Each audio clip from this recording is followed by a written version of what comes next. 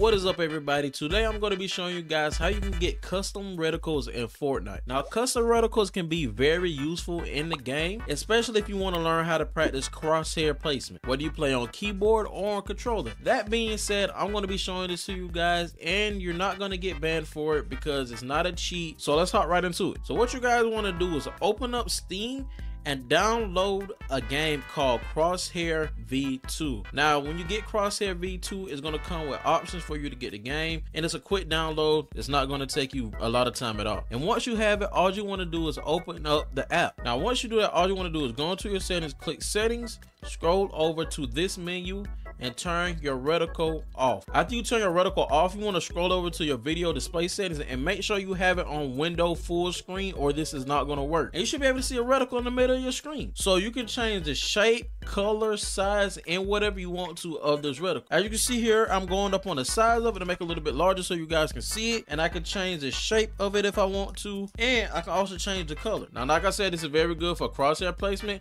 and it can help you practice your aim a lot in the game. I really hope this video helped you guys out with what you were looking for. It's been your boy Fajon, and we out. Peace.